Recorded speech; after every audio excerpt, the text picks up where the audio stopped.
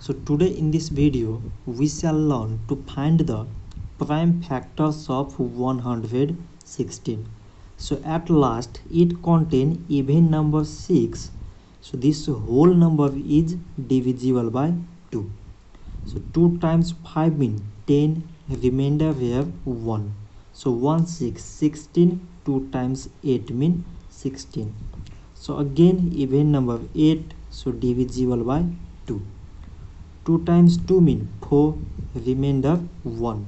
1 8 18, 2 times 9 means 18. So now we have 29, which is a prime number.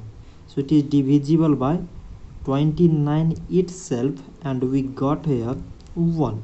So 116 is equal to, from this side it is 2 times 29. So 2, 2 and 29 are the prime factors of 116. So this much for today, and thanks for watching.